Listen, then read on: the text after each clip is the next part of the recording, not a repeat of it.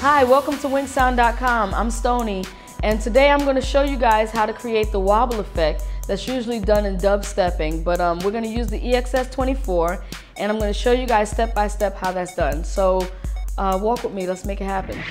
Pretty much I'm going to do it in the EXS24. So I'm going to open up an EXS24.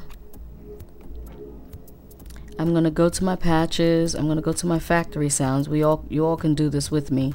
I'm going to choose bass. I'm going to go to bass synth, and I'm going to choose a square long sound.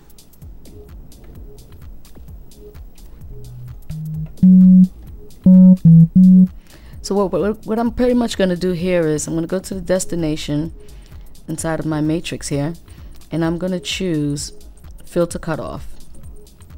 Then I'm going to go here to source, and I'm going to choose LFO1. And as I move my fader up, you're going to notice the wobble effect.